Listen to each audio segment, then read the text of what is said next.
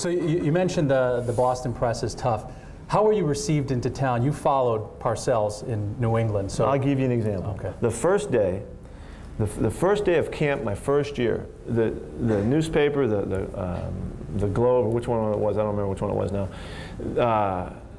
has a picture on the front page of a caricature of Coach Parcells and Coach Carroll. Coach Parcells has the pearl-handled pistols, the helmet of Patton, and he's looking like, you know, he's ready to eat your head off, you know. And there's Pete with the surfboard, sandals, shorts, and a glass of wine. I didn't have a chance, you know. But you know, so it was. Let me tell you one other little quick story about that. In the middle of my third year, you know, there was a lot of hard nights to sleep. You know, I just couldn't get it turned the right way, fighting it and competing and trying to figure out a way. And I woke up in a cold sweat in the middle of the night and couldn't go back to sleep and flicked on the television. And on the TV was the remake of the Babe Ruth story.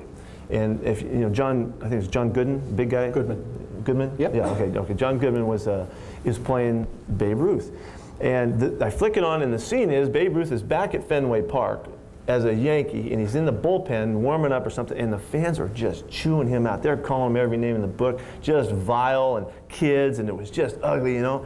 And I looked and I thought, wow, they're yelling at Babe Ruth the same way they yell at me when I come off the field.